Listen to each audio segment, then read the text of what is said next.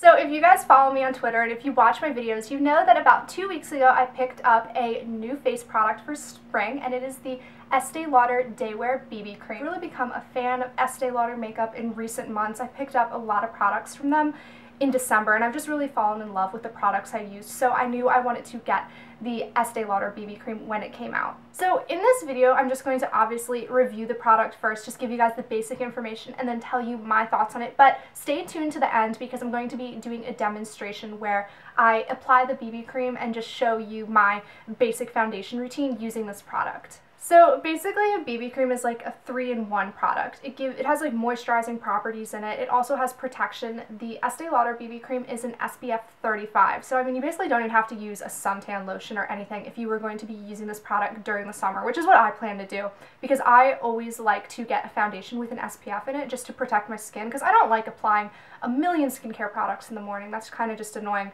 So I just like using this because it's like an all-in-one type of thing. And then this also does give coverage. It doesn't give a lot of coverage, so if you're a person who needs full coverage on your face when it comes to foundation, I would probably suggest using this just as like a primer and then applying another foundation on top. But if you don't need a lot of coverage like me, this is great just to use as your actual foundation. So the Estee Lauder BB cream in particular, it comes in 2 shades, light and dark, and obviously I'm the light shade, and you might think that that's not like enough of a range for your skin tone, and I actually looked on their website and there were a few reviews that were like, I'm, Asian, or I'm really pale and the light shade doesn't work for me, it's still a little bit too dark. So you might want to take that into consideration if you have very, very light skin. I mean, I'm very pale too, but in the summer I do get a little bit of color. And one of the things I noticed about this product is when I put it on, I noticed that it kind of adapts to my skin tone. When I put it in my hand, which you guys will see when I do the demonstration, it looks a little bit, I guess, like yellowy in my hand. It has like a little bit of a yellow tone to it, but when I put that on my face, I noticed that that instantly goes away and sort of the BB cream kind of like melts into my skin and adapts to my skin tone. So what I would suggest doing is just going to your Estee Lauder counter and just trying out the product beforehand just so you can see how it actually works. And if you are wondering how much product is actually in this little bottle, because I know it looks a little bit tiny, it's a 1 fluid ounce, and I compared, like my foundation, this is 1 fluid ounce as well, and I noticed that I've gone through about 2 bottles of my foundation so far, the Chanel Vita Lumiere, and this bottle it'll last me about 6 months. And then here is just a close-up of the bottle if you want to see. It's really nice packaging, very sleek, very clean, and then on the back it says your shade.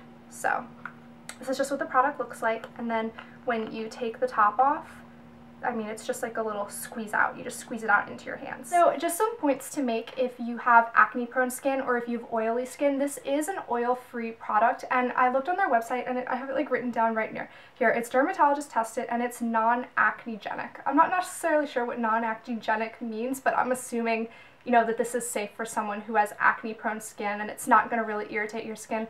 I don't really get pimples, but sometimes I do get little bumps in my forehead, and I really didn't notice that with this, and I'm really bad, and sometimes I don't even wash my makeup off my face before I go to bed, and I didn't notice, any type of breakouts or any problems like this. And I actually have very dry skin. I get eczema above my eyelids and on my forehead a little bit, and I haven't noticed that at all. So this definitely, won't make you break out into dry patches, and this does have very good moisturizing properties. It does feel like a cream or like a suntan lotion when you put it on your face. So if you're a person who really likes using skincare products that are actually like good for your skin, like have vitamins and antioxidants in it, then this would be a good product for you because this does have an antioxidant formula with vitamins in it. If you look on their site, and I'll have all the information down here, it does have vitamin E and vitamin C in it. So this is good for your skin. Like, it does help repair like damaged skin cells, and like, you're not putting something bad onto your face with this. I don't think you have to be worried about any type of sketchy chemicals or like weird stuff in a product. They have it all listed out on the Estee Lauder website, so I would definitely go check that out if you are interested in learning more about the formula and the ingredients. So I've been using this product for a little bit over 2 weeks now, and here are just some of my personal thoughts and feelings about it. One of the first things I noticed is it does have a strong scent. It's a very florally scent.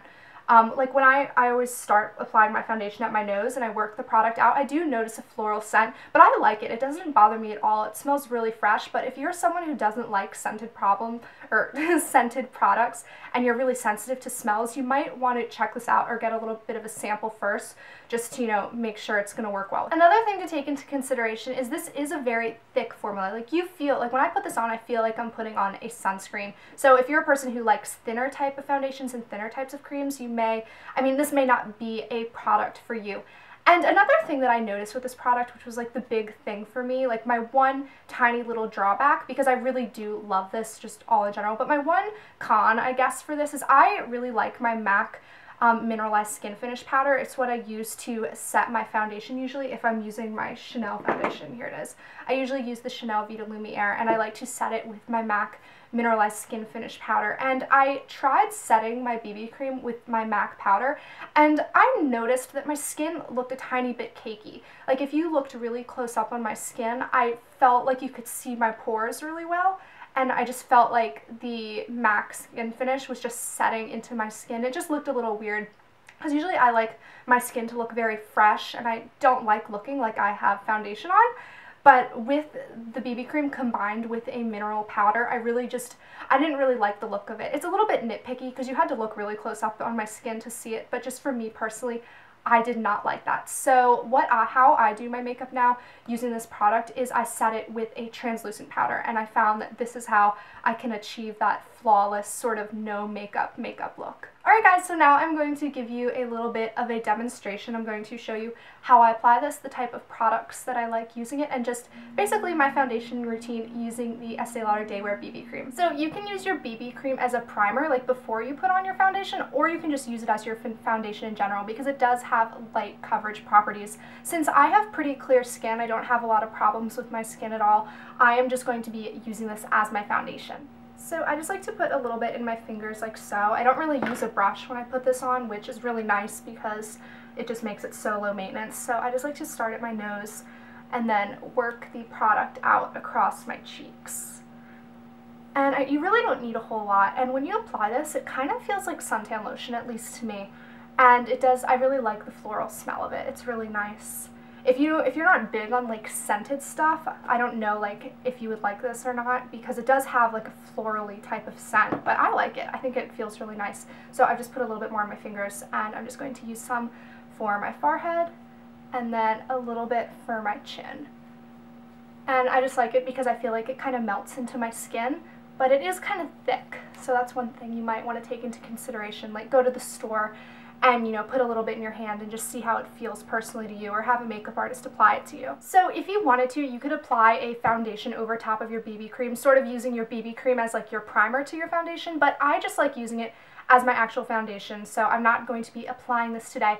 But what I'm going to do is go right into putting on my concealer and then setting my face with a powder. I'm just going to be using my Bobbi Brown corrector and then a little concealer brush like this. And I'm just going to apply this to my dark circles underneath my eyes, and then a little bit on my nose bridge, just to cover up any sort of dark like grayness that I have underneath my eyes. And I like doing this with a concealer brush better than my fingers. Like I like to blend it in with my fingers, but when I'm actually applying the concealer, I like to use a brush just because it's a little bit more precise and also a little bit more sanitary, because I don't like sticking my fingers into my concealer pan. But then like what I like to do is just pat it in with my ring finger like this. So I've tried out the DayWear BB cream for about 2 weeks now, and every day I used like a different type of powder, and I just varied up my routine for how I use the BB cream because I wanted to find the best way to use it. So I started using a translucent powder, and this is just one by Laura Mercier. I found that a translucent powder and a lighter colored powder, not one that has any color in it, and especially not one with minerals, I found that translucent powders work best with the BB cream. So what I like to do is just put the translucent powder in the lid of the container, and then I just take a brush like this. You could take like a kabuki brush, or, you know, any type of brush that you use for powders, and I just swirl it like this. And I just basically dust this all over my face, and I feel like this helps set the BB cream, and it just makes it look a little bit more flawless. I just find that this powder looks a little bit more finished than a mineral powder. Alright, so I've just applied a little bit of blush and taken my hair down, and this has basically been like my go-to makeup look and my go-to foundation product ever since I bought it. I really like this product. I love that it has SPF in it. It's really sunny out now,